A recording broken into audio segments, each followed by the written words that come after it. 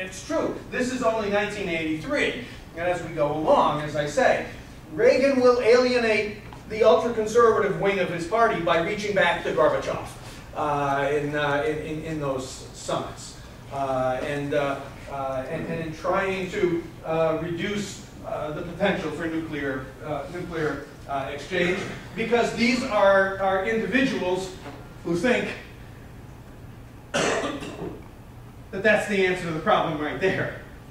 And they probably think that when we really made a mistake was in 1945, when we didn't let Patton let his tanks keep going into the Soviet Union, and get that out of the way once and for all.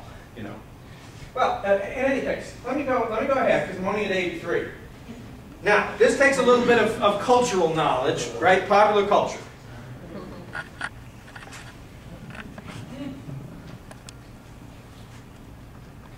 Clint Eastwood, Dirty Harry, Sudden Impact, I think is a specific reference, right?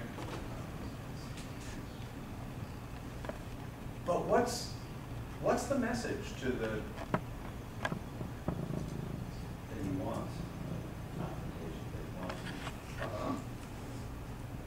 Good thing or bad? Bad. Reagan's not backing down. Could that be a good thing?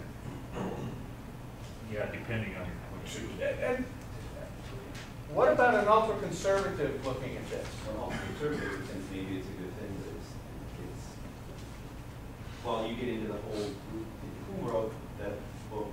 Not enough, or with enough shovels, or there's some reference to where you could survive a nuclear war if you dug a hole and put a refrigerator door over the top of it and shovel sand on top of it.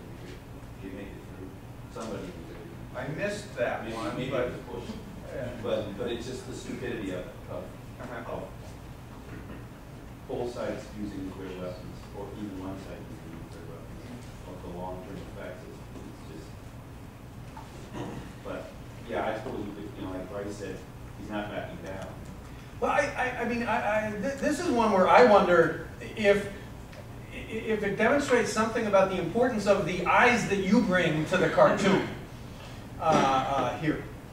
My own impulse is to look at this and to react exactly as you did, and to say, yep, ready to push the button, a quick trigger finger, and all.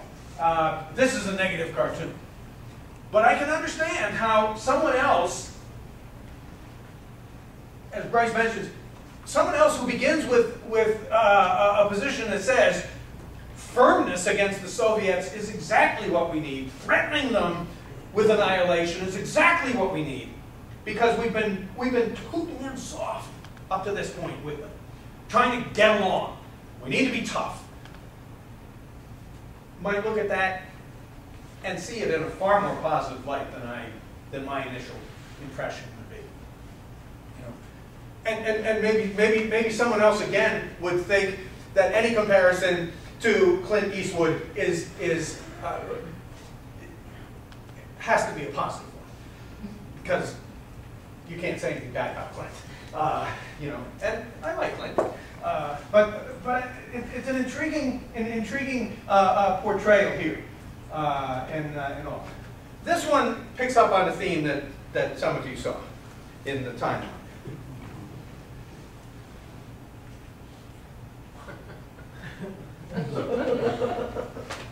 So this is not really so much about Reagan. Except very indirectly, right? But an attack on the Soviet system, the way that they believe. You don't have, okay, if something happens, the American president, vice president, you got that written succession. Here you don't know exactly what you're going to do except for this whole thing.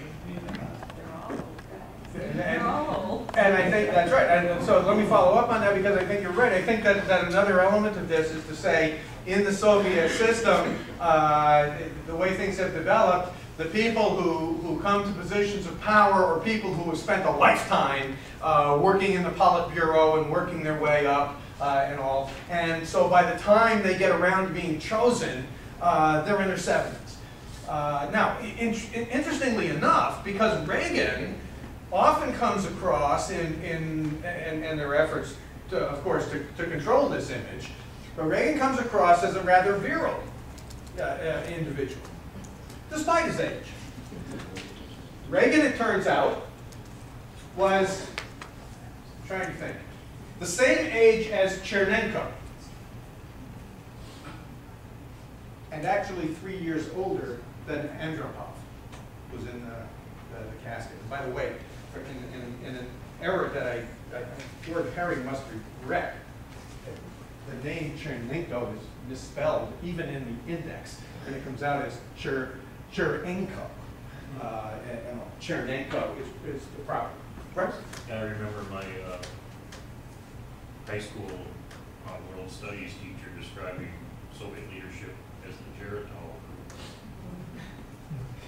Very exactly, exactly, and I think you know, when you get right down to it, and I'd like to stick up for mature people, shall we say, and say that it really isn't age; it's sort of your physical condition, your mental condition, etc.